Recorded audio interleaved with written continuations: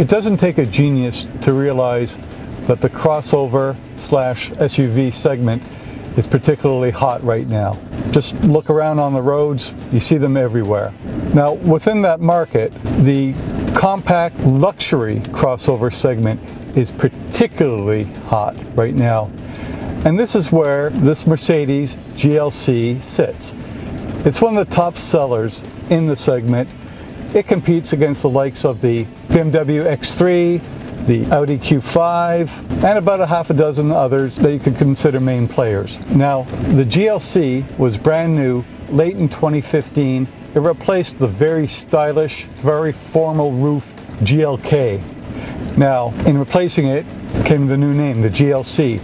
The C, recognizing that it shares a lot of mechanical components with the C-Class sedan. This is the GLC300 4MATIC. And it's not as though the GLC is completely lacking character. It wears a strong face, with a slim radiated grille sporting twin louvers, a centered Mercedes star, and large headlamps. The GLC boasts a wheelbase 118 millimeters longer than its predecessor, plus a 50 millimeter increase in width, which translates into more cabin space for passengers, plus additional cargo room. What distinguishes the GLC300 4MATIC from many of its competitors is that it's not quite as sporty. It has a much more relaxed persona.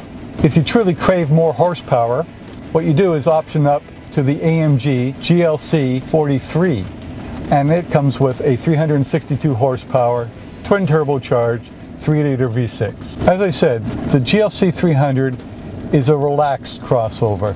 It's not particularly sporty, but it's not a slug either. You can tailor it.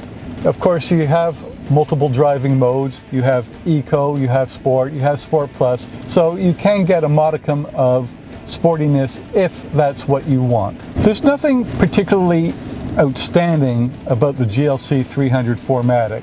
But it's comfortable, it has enough sportiness if you play with the various modes, and it's priced reasonably well.